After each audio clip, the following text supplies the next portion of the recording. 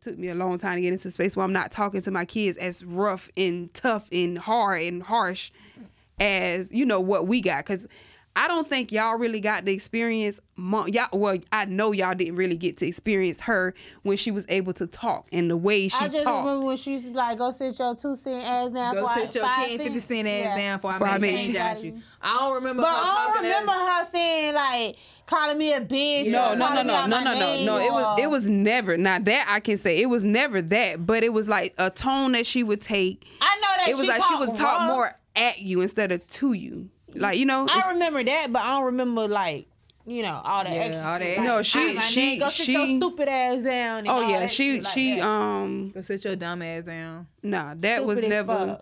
She'll say you acting stupid or you acting like, you know, you acting like a this, you acting like a in Gap too. You acting like, well, you know, Gap, whatever, but you know. Well, y'all don't know Gap, but him one too. Of the first couple episodes, that's why our daddy. He was difficult as fuck to deal with growing up. Like, bitch, he I don't know what he went through as a kid, what kind of trauma or what kind of upbringing that he had that inflicted on his kids and his stepkids. Because truth be told, Brandon them hated the fuck out of him. It's like shit. He hate, from what I understood about it, he hated they fucking daddy. Yeah. If you had a mama who had got a new baby daddy, but then she still fucking with her old baby daddy, would you like the baby daddy or the fucking kids from the baby daddy? Hell no. But then he had, I mean, they both was young. I guess that's the excuse that they gonna use. But it's like, you knew what you was dealing with. You knew what type of person you was stepping into dealing with. This was a grown ass woman. You like, a kid still. Before you had the baby that you had, before you had your first child, it was another girl that he was dealing with, and you didn't like that bitch just as much as she didn't like you.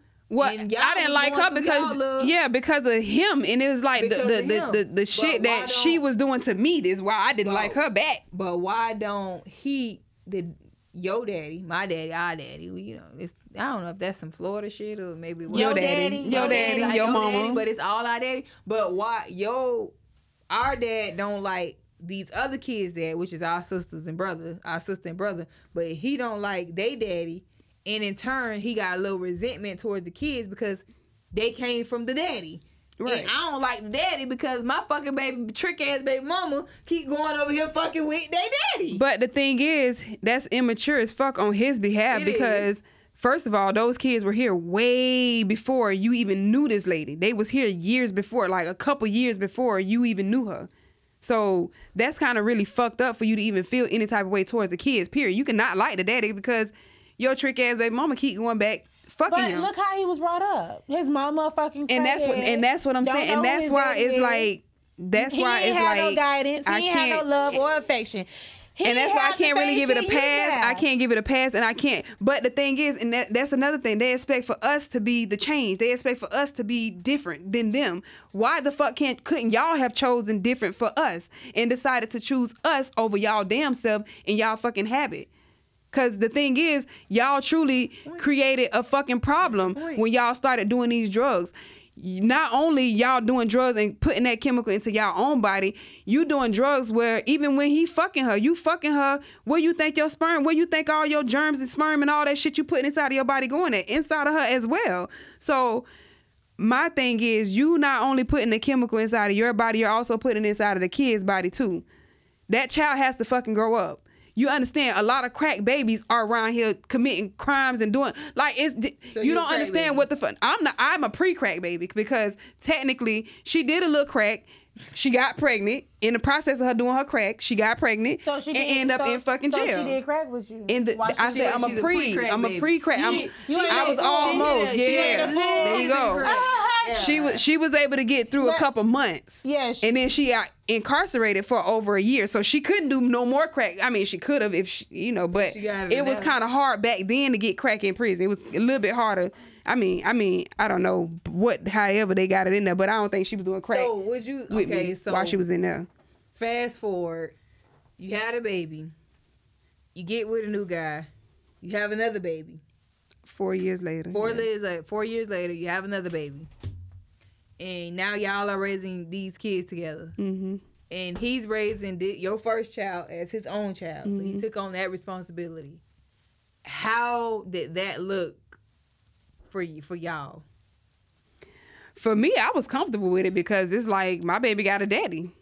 Honestly, because that's all I really wanted was for my kid at the time, well, kids now, but it's for them to have a mother, whether we was in the same household or not, but just have that bond, have that relationship. You know, something that we got, one, mama robbed us of that for having it with Gab. Not that I don't know if we would have enjoyed the shit or not, but being the person that he was back then, I don't know if we would have really, really fucked with him like that.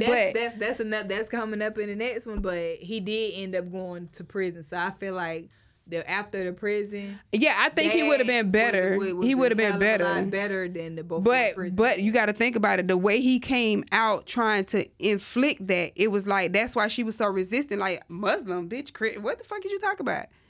So it's like, I don't think that's how she was so resistant. No, I'm saying that. I'm saying for us, for her to allow him to for us, how we was already raised. We was around here doing like, not y'all, but we was not wanting to wear long fucking trench coats and shit like that. But you were still young. Y'all were younger. I was already like 10 by this time. You were still young. I wasn't young enough to be like, I was still young enough to be rebellious. You was young enough to be coachable. Yeah, you was younger 10. At 10 years old. You was young enough. I'm gonna say this because of my mindset. Right now, Takira's not coachable. She wasn't 14. Coachable at 10, you couldn't really. Takira is my daughter. At 10, you couldn't really you knew right then and there I'm in for a rude awakening. At 10, because that's the difference between now 10-year-old you and mom, right, and 10-year-old me, right, my daughter Takira. 10-year-old Takira and me didn't have dad with a stable mindset who had, regardless on whether it was religion or not, he still felt like something was there that grounded him to be a better person and have morals and respect about self. So Takira wouldn't have had that. Having said that, now this don't apply to Takira. This will only apply to you and then us, the rest of us. So 10-year-old you, which would make 9-year-old Nika, yeah. And then however old I was, and what she was born? He was like, she was. When he got out, when she got okay, so you couple months year old, 1-year-old her, okay. But I'm speaking from her perspective. She was not gonna allow it because she was even before he went to prison, she wouldn't have allowed it because she was living the life that she was living. Because so y'all don't know that our mom was, first of all, she was on crack, right? Crack cocaine. Our dad was selling the crack cocaine. And he was on crack. He was on coke. Coke or whatever drug he chose to use at that moment in time, which I believe it was either crack or coke. So he was doing his thing or whatever, but he was still selling it. So he was still functionable, right? He was a functional addict or whatever. I'm not even going to say he was an addict because addicts tend to not be able to stop their habits. So I'm going to say he was a functional drug user. That's going to be my terminology I'm going to use tonight. But giving that circumstance and what it was that they was, right? He went to prison. She was out. She had the kid. The kids got taken. CPS, right? CPS, Child Protective Services. We got taken or whatever. And then fast forward, he gets out of prison. Right. Right? By the time he gets out of prison, she has us back, right? No. Me and her was still gone. Living where y'all was living. Me and her was still gone, yeah. So, by the time I remember... We was in the process of reunification. We was in the process, right? Okay. So... But she still had not reunified, but I did. Eventually, a couple months when he came home, I was reunified a couple months after. And then... a couple years later, she was reunified. We was living we call it a circle house. 23. Nah, not 23. We was living in the house in the circle. Mm-hmm. We was living in that house. That's when you came back in Dilla. So he got out of prison. He come back. He's this new person, right? He has all these new ways about him, this, that, and the third. that person at that moment would have been better for us. Would have been better for us. Mm-hmm. The 10-year-old you that you was would have been. Right? I would have been receptive at first, but I would have fell in line. I feel like because I was scary. I didn't like whoopings, and then I knew him before he went to prison, so I knew he didn't play the fucking radio. Right. You knew him, so I knew eventually I would fall. And I would my ways that I had from mama, or how I used to be living, or how we used to live, which we wasn't no bad kids, but. The gay shit with Nika, I think she would have been in the closet. She would have always been gay. She would have held it in the closet. She would have been like, it would have been terrible for her. It wouldn't have worked out well for her. But for us, we would have gotten a better version of him if mama would have put their differences aside and thought about us and stopped thinking about, the shit she was thinking about. Right. But I feel like that version of him would have definitely been better for us. But her and Fred on the other hand, it wouldn't have worked out for them. So so what they talking about is we got a gay brother and we got a gay sister. So basically what they saying is they still would have been fucking gay. But they wouldn't have been able to be openly gay. Yeah, now, they probably would have been the ones that commit suicide. People commit suicide behind shit like that because they're not able to, Fred didn't come out until later on but everybody already knew. Everybody knew 16, 15, 16. Fred was like 16 by that time. I think he was like 16, but everybody already knew that he was gay. We was a little boy. Yeah, we knew, but it was like he didn't come out until he was a teenager. Nika, which is our other sister, she's always been gay, and we always seen that she was fucking gay, and that was just that. And I think mama always knew she was gay. Like, she always knew it. I feel like she always knew it because she always got a special kind of attention. Her and Fred. If you think about the past, especially they Fred. always got I don't know about Nika, but I remember about Fred. I'm telling you, Nika got a special kind of attention as well. We was young. But like they got a favor. Like Nika was able to do stuff that I wasn't allowed to do because she looked like a boy, she acted like a boy, dressed like a boy, and acted like she wanted to be a boy. So it was like times where they would go fishing, I couldn't go. Even though we all cousins, we all brothers, like we all sisters, like not sisters, but me and Nika's sisters, it was only Brandon, Mickey, Titi. And they're Brandon them cousins. They're not our cousins. So I don't know if that was like she didn't want me to be by myself around them, but it was like they was always around any fucking way. So I didn't understand why I could not go fishing with them, why I could not go cutting grass with them. I couldn't do shit. I was the only one in the house. But I kind of feel like mama knew Nika was going to be gay, and she always knew Fred was gay. And she always sheltered her. She always, and still to this day, she always give them passes for they wrong. Well, Fred don't give mama no fucking passes, but Nika always give mama passes, even when she be blunt, dead ass wrong. She still get a pass. Mama, Nika always get passes. Fred always get a pass. So okay, now, given the way that obviously she gonna remember stuff that we don't remember or we don't know about because I was a baby, she was a baby. So we don't really remember what it is that she's gonna remember. She experienced them in a different light than what we experienced them. So, given the things that you experienced, right, from your mom, from dad, would you say? And this is basically I want a yes or no answer, and then I want you to give your explanation as to why you feel the way that you feel. So, would you say that?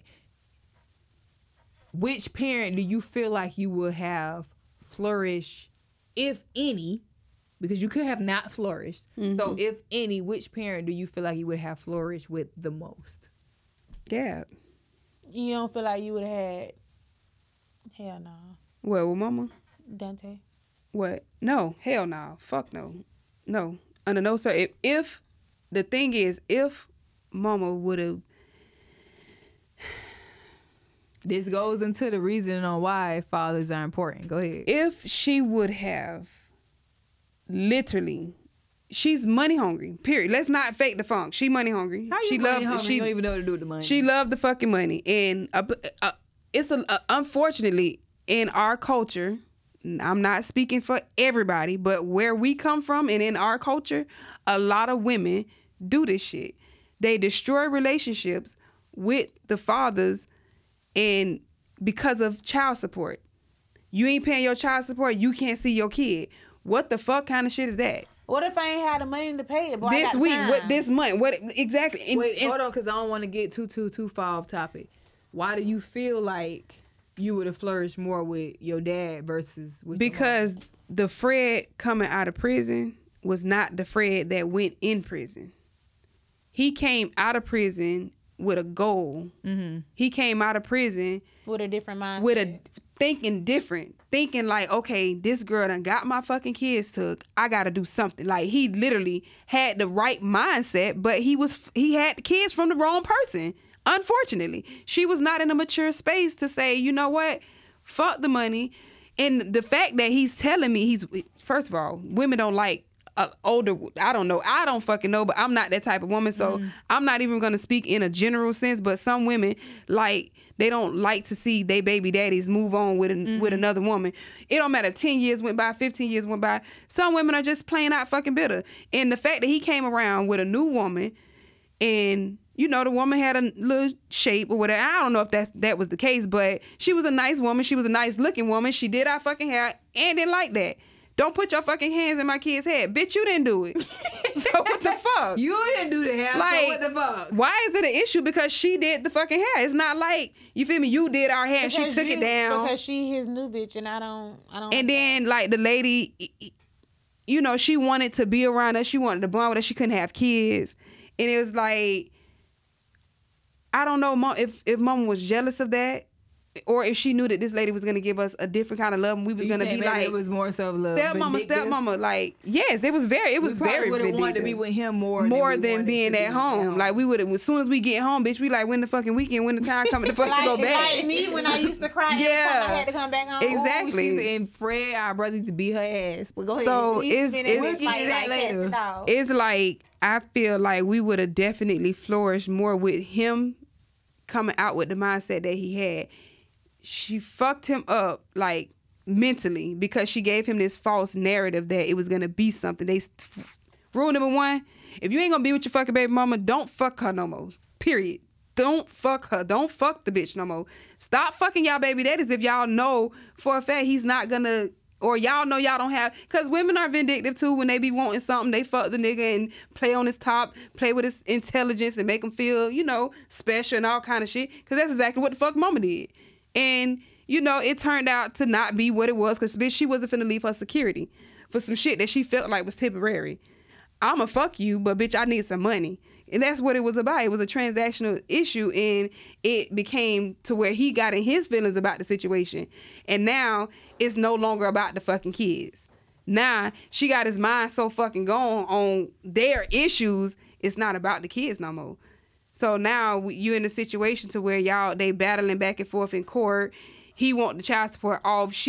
In his defense, I feel like he did come out with good intentions. He tried, you know, to make shit better for us. He tried to make our situation, our surroundings easier and better for her as well.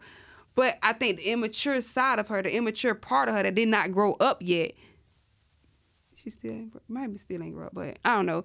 However, the immature part of her did not allow us to have a relationship with our dad. And I feel like we would have flourished more over there, because he wanted the you know, us to go off to college. He saw more for us after he got out of prison. But I don't know. I think not only the immature side of her didn't, but I think that the vindictive side of her also. I gotta get you back, because you gotta remember they done been through a lot of trauma, a lot of shit. So much shit.